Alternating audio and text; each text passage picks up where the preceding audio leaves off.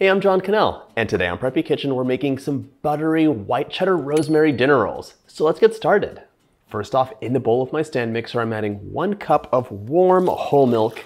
That should be between 110 and 120 Fahrenheit. I also want 1 packet of active dry yeast. That's 2 1/4 teaspoons or 7 grams. And to give these yeast a little bit of a welcome home so they can wake up with a smile, I'm adding 1/4 teaspoon of sugar. We're gonna give this a mix and just set this aside until it's nice and foamy. If it's not nice and foamy, toss it out and start over again. Your yeast might have expired, just aren't active enough anymore, and it's not gonna work. Okay, while my yeast are waking up, I have just a little bit of prep work to do, starting off by grating 2 cups or 226 grams of a nice sharp white cheddar. To be honest, you could use any cheddar you like, but the white cheddar will look nice because you won't have like orange specks throughout. By the way, this recipe is from the winter chapter of my book, so if you have a copy, pull it out and turn to page 110 as you bake along. My milk's starting to foam up, the cheese is shredded. The last thing I need to do is mince up my fresh rosemary. This gives you so much flavor and a lovely aroma, and it really helps these rolls pair with basically anything. We're gonna pull all these leaves off. We don't wanna cut up the stem. It's too woody and the flavor is not there. I'm gonna give this a really nice mince so we have tiny little pieces of rosemary throughout, not big giant pieces that you're chewing on. I don't know why I chose the comically small cutting board for this, but I did. And I'm gonna stick by it. You wanna end up with 2 tablespoons of minced rosemary, so if you're not a fan, you could actually omit this, it'll be fine. Those be a delicious, cheesy cheddar dinner rolls. La la la, chop a chop chop. All right, now for some of the fun stuff. We're gonna add 1/4 cup of sugar. It's 50 grams. I like to mix things in by hand before popping it on the mixer. I'll tell you why afterwards. 1/2 cup or 113 grams of unsalted melted butter. The butter makes everything better. I'm gonna crack 2 eggs right into that bowl, just to check for shells. We don't want a crunchy moment here. And yes, these get brushed with butter afterwards, at least once. Scale aside for a minute.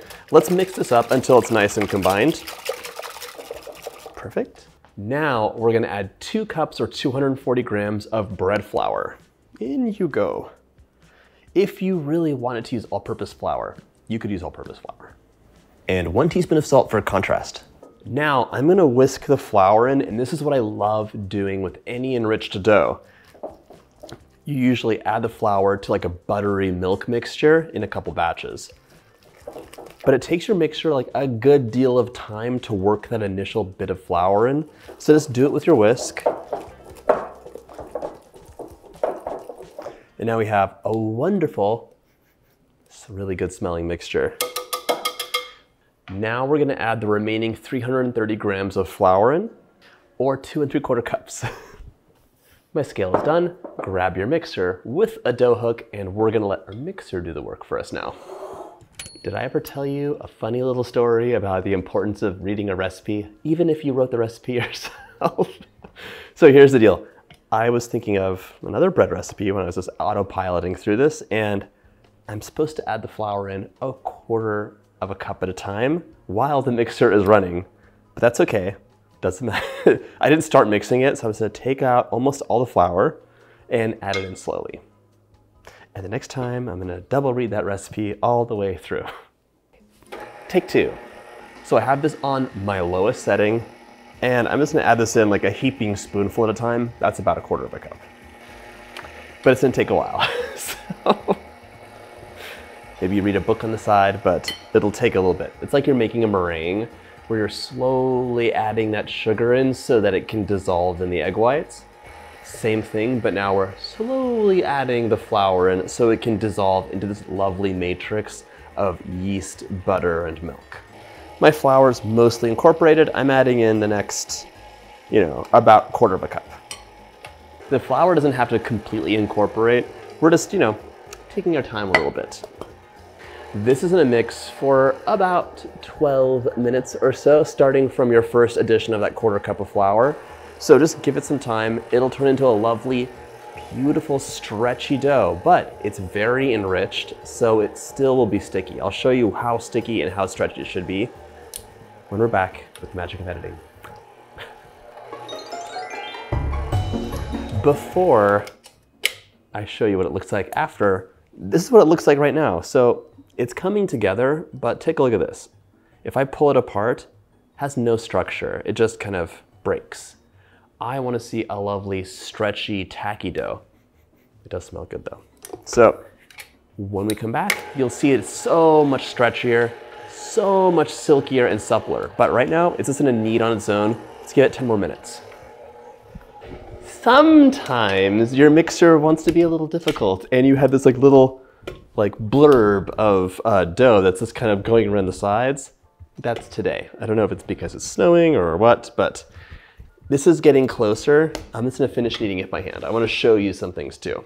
Because if you didn't have a dough, if you don't have a stand mixer, you could make this with a hand mixer with the dough hooks, but chances are you're gonna wanna do a little bit of kneading by hand. So just going to get a nice texture here. You can see the dough is much smoother, but what I'm looking for is the stretch test.